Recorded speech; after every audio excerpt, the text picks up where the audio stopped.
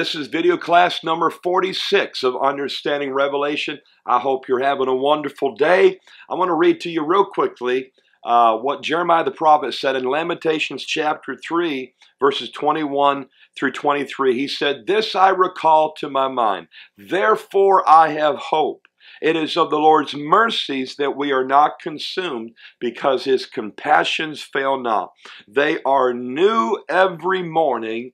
Great is your faithfulness." I just want to encourage you today that God's mercies are new every morning. God is faithful. And because of that, as the prophet Jeremiah said, we can recall it to our mind and have hope. Our hope can be strengthened. Our faith can be strengthened in the Lord. I pray that you are blessed and strengthened today in your faith. We have so much that God has invested into us through what Jesus has done at the cross. So God bless you today. We're going to get into Revelation chapter 21 some more today, as we did last video class. And there's so much in Revelation chapter 21, powerful chapter, talking about the new heaven, the new earth, and the new Jerusalem. But we're going to dig into that today. But before we do, again, if you haven't done so already, again, subscribe to the Corner Ministries YouTube channel, comment, like, that means thumbs up. That really does help our the algorithms with YouTube. Again, just thumbs up, that really does help.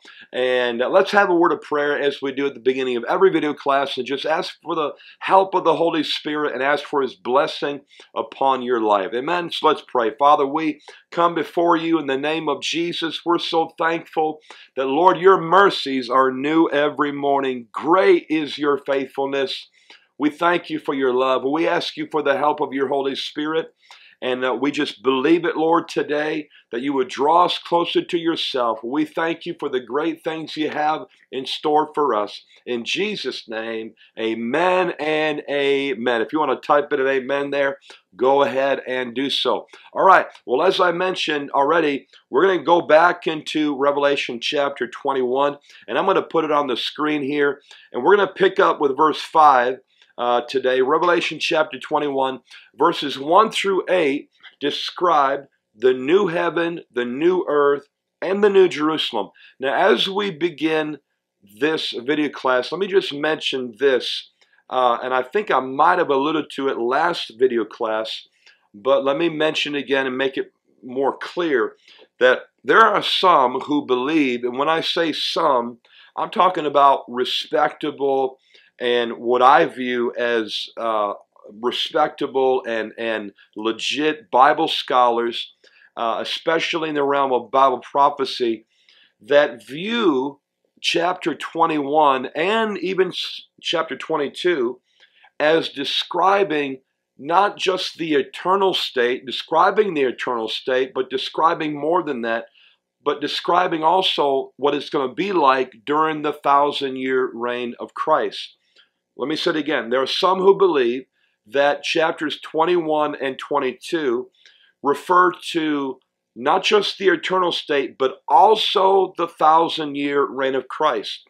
Let me say this. There are others who believe that this has nothing to do with the millennium, but it has only to do with the eternal state after the millennium. Some might ask, where do I lean? I personally I can go both ways with this. I think this is one of those things that is it's important, but it's one of those minor issues and has nothing to do with our sanctification. Okay, it has to do with our future, which is beyond our comprehension to fully grasp it. But I lean towards this being that it's possible. I'll just say it this way: it's possible that this is describing not just the eternal state, but the way the earth will be during the millennium. I just say that as a possibility.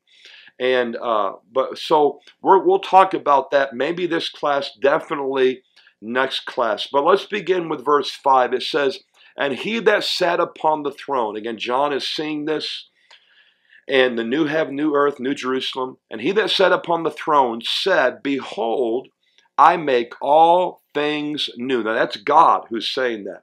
Behold, I make all things new. And he said unto me, so God's speaking to John here, write, for these words are true and faithful. And he said unto me, it is done. I am Alpha and Omega, the beginning and the end. I will give unto him that is athirst of the fountain of the water of life freely. If you remember from Revelation chapter 1, it was Jesus who said of himself that I am the Alpha and Omega, the beginning and the end. And here's God saying that. And some believe I believe it's God who's saying that, showing us this, that Jesus is God.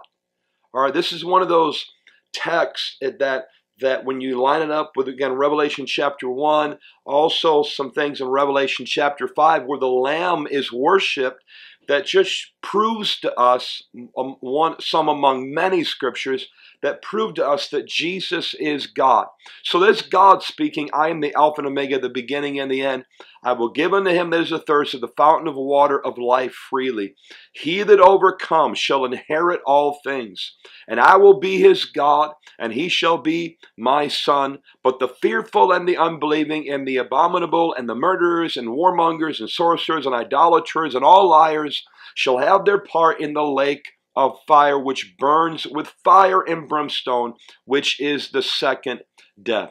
Now, here in verse 6, when God said, it is done, that's a very important, powerful statement there. Anything that God says, of course, is powerful. But this is one of those statements. It's like, whoa, God said, it is done. Let me make this clear, that when God says here, it is done, it's not the same Greek word for done as it is, for example, in John chapter 19 and verse 30, where Jesus was on the cross and he said, it is finished. You might remember that. That is one Greek word, tetelestai. This is not that. This is a different terminology in the Greek.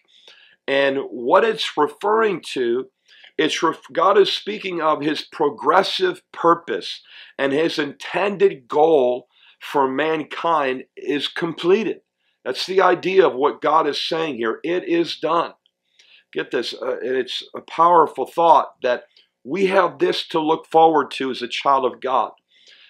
That in the garden, when sin came in with Adam and Eve, sin corrupted everything. I mean, it completely corrupted everything, and sin was not God's will.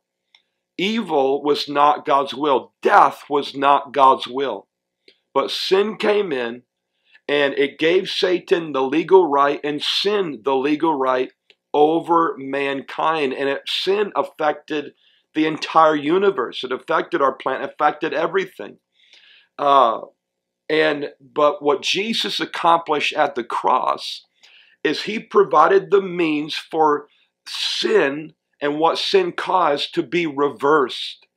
Whenever God restores, and that's what Jesus accomplished at the cross, he provided the means for everything to be restored. When God restores something, he always restores it better than it was before it was broken. Hallelujah. Oh, I'm going to preach right here. Again, whenever God restores something, he restores it better than what it was before it was broken. And maybe some of you right now need to be restored, or you are in that restoring process, or maybe you've been restored. I want to encourage you, it's better. What God has is better than what you had before it was broken. And I know people go through very difficult seasons of life, and things happen that are absolutely devastating. Okay, and loved ones can die, friends can die, okay, and that's happened so much in the last couple of years. There have been so many people who have passed away, whether it's from COVID or other issues, heart conditions, cancer, the whole 9 yards. So many people have passed away. And yes, God can restore, and he will restore. That doesn't mean that God's going to raise people up from the dead. Doesn't mean that. And things will be tough. We miss people, all right? But even as devastating as that is, what God can do is he can give joy that can be greater than the grief. I want to say that again. He can give joy that is greater than the grief and the sorrow and the sadness. That's what he will do when we trust in him. So he is here in this context of Revelation 21. God's saying it is done. His progressive purpose, his intended goal for mankind has been completed. And let me add to it this thought, that Revelation 21 and 22 is better than Genesis 1 and 2. Man, I just love that thought and that truth.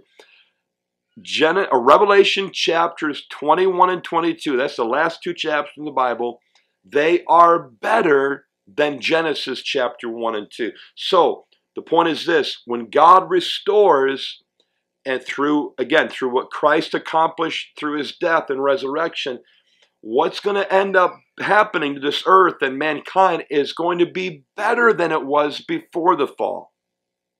Powerful. All right, moving on here. He said in verse 7, he that overcomes shall inherit all things. I will be his God, and he shall be my son. Now, when he mentions here, he who overcomes, we overcome by faith in Christ and faith in the Lamb, as Revelation 12 and verse 11 says. And they overcame by the blood of the Lamb, the word of their testimony, and they loved not their lives unto the death. So we overcome through our dependence upon Jesus and all that he has done. Amen? All right. Another thing here I want to bring up as it concerns this, in verse 7, it says that he shall inherit all things. So he who overcomes shall inherit all things. You know, inheritance is only given to a child. And as he mentions in verse 7, I will be his God and he shall be my son. The idea of son, it means children. All right, so ladies, you're God's daughter, okay? So it's son in a general sense. But inherit all things. Because we're children of God by simple faith, we shall inherit everything that Jesus died for. Man, it's just the thought, man, it blows my mind. We have so much in our inheritance in Jesus. And by simple faith in him, and that's not some just mental assent or just some words that come out of our mouth. True faith is from the heart in which we give our life to Christ because he gave his life for us. And we realize that we are nothing, we have nothing but destruction ahead of us without Jesus Christ. That's who is God's gift to us. And so we inherit everything that Jesus died for. And Romans 8 verse 17, he said, and if children, then heirs, heirs of God, and joint heirs with Christ, and if so be that we suffer with him, we shall also be glorified together. And so the idea, if we suffer with him, some take that as just our identification with Christ on the cross. Some take that as if we endure the trials, if we endure life, the life of faith, and it with all of its ups and downs, all right, and trials and whatever, and get this, the grace of God is always greater than what we go through. But I believe that's what that is referring to. Then he mentions in verse 8, and you can see this note on the bottom of the screen there, that it says this, but the fearful, unbelieving, abominable, murderers, warmongers, sorcerers, idolaters, all liars, shall have their part in the lake which burns with fire and brimstone, which is the second death. That's just simply a statement in this context here, okay? That doesn't necessarily mean that there's going to be all these people alive during the eternal state. And it doesn't mean that. It just means that unbelievers will have no part in the new heaven, the new earth, and the new Jerusalem. That's what that is referring to. All right, moving on here in verse 9 through 11, and it says, and there came unto me one of the seven angels, which had the seven vials full of the seven last plagues, and talked with me, saying, come hither, and I will show you the bride, the Lamb's wife. And he carried me away in the spirit to a great and high mountain, and showed me that great city, the holy Jerusalem, descending out of heaven from God. Now that's the new Jerusalem. Having the glory of God, and her light was like unto a stone most precious, even like a jasper stone, clear as crystal. Now, in verse 9 and these verses, it gives us one of the most, I think, fascinating statements about the New Jerusalem and that there is in the Bible. Notice here in verse 9 that when he said here, "Come hither, and I will show you the bride, the Lamb's wife." And then right after that, he's carried away in the Spirit, and he sees the New Jerusalem coming down out of heaven. All right. Now, with that said, there are some, and I hate to keep on saying that, but it's the reality. There are some, and again, when I say some, I'm talking about respectable, legit Bible scholars and Bible prophecy teachers that have some different thoughts on this. Some are very dogmatic about it and say that the New Jerusalem only is the bride of Christ, based on what is said in these verses 9 and 10, especially verse 9. Together, that the New Jerusalem is exclusively the Lamb's bride, the bride of Christ, because that's what it says. I will show you the bride, the Lamb's wife, and then he showed them the New Jerusalem. But there are others who take the approach that no, it's only the redeemed that are the bride of Christ. And that is actually referred to in Revelation 19, verses 7 and 9. So it's one of those situations that we have in Revelation 19, 7 through 9. It's us, it's the redeemed, it's the saints, the redeemed of all the ages, which are called the Lamb's wife, the bride. Okay? I believe that is completely correct. I'm going to go with the scripture. Bible says in Revelation 19, we are the bride of Christ. And also in Romans chapter 7, the first part of that chapter, it shows us that we through the flesh of Christ, through what he accomplished at the cross, we are married to him. All right? So we're married to Christ. It says that, I believe, in Revelation. Keep on saying Revelation. In Romans chapter 7, and I believe it's verse 4, we're married to him. So the question is, what is it? Who is the Lamb's bride? Who is the bride of Christ? Is it the saints, or is it the New Jerusalem? I propose this thought, that both are the bride of Christ. And some can get all caught up and get angry about that statement. I had someone email me some time ago, and this individual was very, very angry, and apparently they had come across this statement. I don't know where they came across, but they'd come across me mentioning this at some point in the past, and this person was very upset, as if I was preaching a false gospel, another Jesus, another spirit, because I had made the statement that both the redeemed and the New Jerusalem are the bride of Christ. Again, just based on what these scriptures say. And what it does is it shows the close connection between the people of God and the place that we will live forever. And because we as the redeemed are going to be living in the New Jerusalem. Something we have to take into or factor in here as well is that the Jerusalem as a city is God's city. You go back to the Old Testament, God said, and forgive me for not having the references, but God said that it was the place that he put his name. It's like God stamped his name on the city of Jerusalem. And I know some can say, well, God judged Jerusalem and destroyed it through Babylon and then the Romans, and because of Israel's belief, God totally divorced himself from all those statements in the Old Testament, like, for example, Jerusalem is his city. But you know what? When we see other scriptures in the Old Testament and now in the New, yes, it's true that Israel was rebellious. And yes, it is true Israel as a nation rejected Jesus as her Messiah and as the Lamb. But Romans chapter 9 through 11 tell us, and chapter 11 in particular, really emphasize the point that God has not rejected Israel as a nation. God still has a plan for Israel.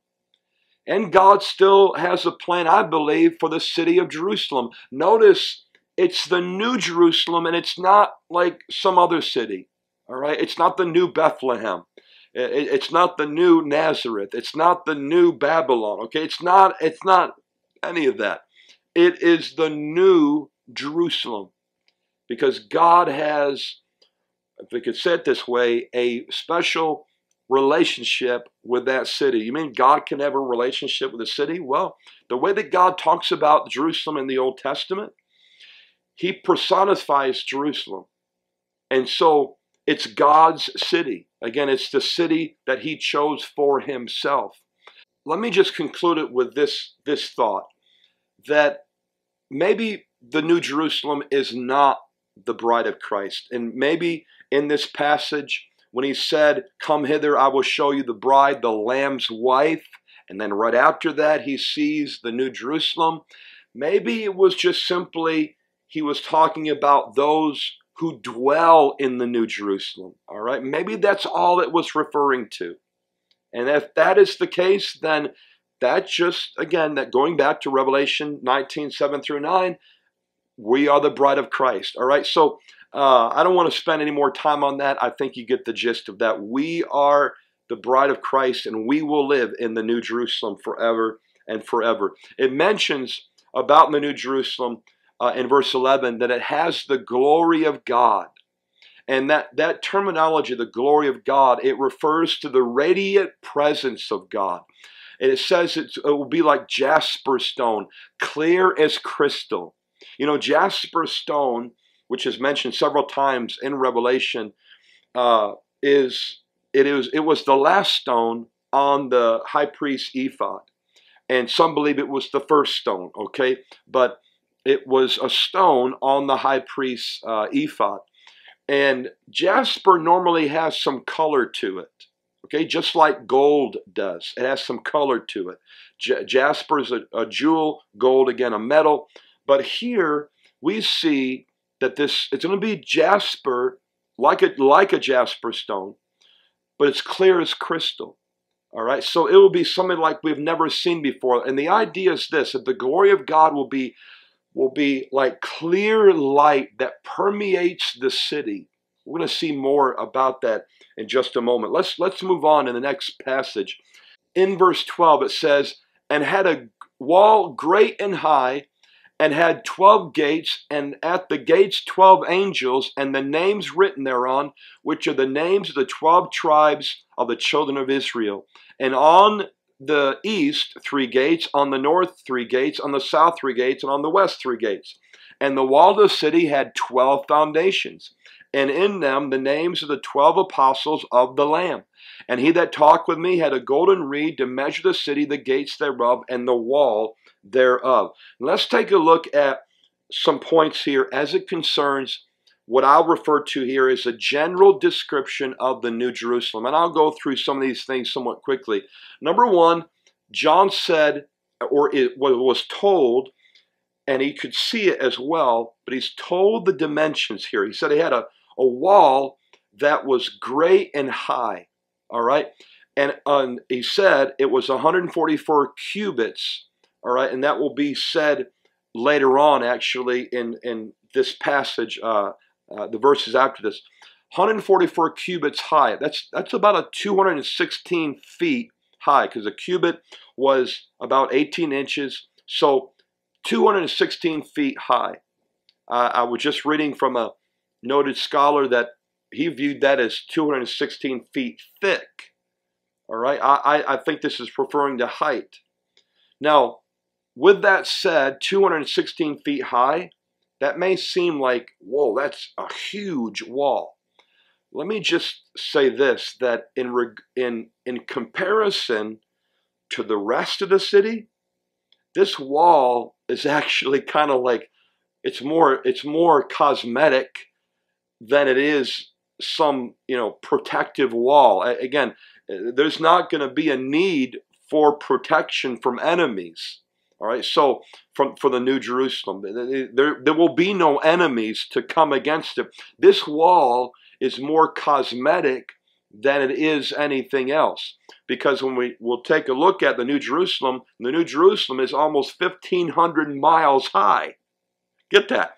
1,500 miles high, and it's got a wall that's 216 feet high. Do you get that? And so this is more cosmetic, but it says, number 2, the wall has 12 gates, 3 on each side, and the names of the 12 tribes of Israel on each gate. So that's important as well. Number 3, the city has 12 foundations made of precious stones, and the name of the 12 apostles on each foundation. Those number 2 and number 3 are very important, because what it shows us is that you've got the names of the 12 tribes of Israel and the names of the 12 apostles, all in this city. And it shows us the unity between the old covenant and the new covenant. That's very important to understand. So in this New Jerusalem, we've got reminders of the old and the new. And old is not bad. Let me just say that. I don't mean old in a negative. Old Testament, Old covenant does not mean bad covenant. It's God's covenant, but he provided the new covenant, which is better and fulfilled the old covenant. So, but that doesn't mean the old is bad. So we've got this combination and unity of old and new. I want to interject this thought as it concerns the gates on the walls of the city. And it tells us in verse 21 that each gate is going to be made of one pearl. Imagine that. Each gate, so you've got 3 gates on each side, 12 total gates, and each gate is made of one pearl each. Imagine the size of that oyster. Okay, this is how glorious this New Jerusalem is going to be. Again, each gate being made of one pearl. I think that blows our mind. Another thought I want to interject here as it concerns the foundations. It mentions it as 12 foundations, as I've already dealt with. But some view this as referring to 12 levels or 12 floors. And I can totally see that when we think about the city being 1,500 miles high and square. Basically, it will be a cube, as we'll deal with more in just a minute. But that's massive. That is at least half of the size of the Middle East. The New Jerusalem will be a big, large cube, and I believe it will be a large cube. Again, 1,500 miles square, 1,500 miles high. And that will be, I believe, there's going to be floors or levels, 12 levels, and that's the 12 foundations are 12 levels. So meaning that if you're living on the 12th floor, okay, or 12th level of the New Jerusalem, you're living in outer space. That's how high, 1,500 miles high, the New Jerusalem will be again, and it will be located most likely in the area of the Middle East. And as it says, it will come down out of heaven. And the question is, sometimes, is it going to rest on the earth? Is it going to hover over the earth? I don't have an answer for that. It very well hover over at least a portion of the earth. It's called the New Jerusalem. So there'll be an actual Jerusalem on earth, and then there'll be a New Jerusalem. Or during the eternal state, the New Jerusalem will just rest on that area where the old Jerusalem used to be. But it's going to be 1,500 miles high. And it just goes beyond our comprehension. But we're going to live there as the redeemed. It's going to be absolutely wonderful. All right, moving on here. In the next several verses, verse 16 through 18, we continue looking at some of the general description of this city. In verse 16, and the city lieth foursquare, and the length is as large as the breadth. And he measured the city with the reed 12,000 furlongs. The length and the breadth and the height of it are equal. And he measured the wall thereof 144 cubits, as I just mentioned, according to the measure of a man, that is, of an angel. And the building of the wall was of jasper, and the city was pure gold, like unto clear glass. As I mentioned earlier, let me say this about verse 18. The building of the wall was of jasper. That means the wall was a jewel. Was a jewel. Get this, it's amazing. Made of one jewel of jasper. All right? But clear, it's clear if you remember right. And then he said the city was pure gold, like unto clear glass. So the gold has a transparency to it, so that the glory of God shines through the whole city. So moving on here in verse or number 4, the city is 4 square. It's 12,000 furlongs. Now that's approximately 1,500 miles long, wide, and high. Now, some believe that the city is the shape of a pyramid.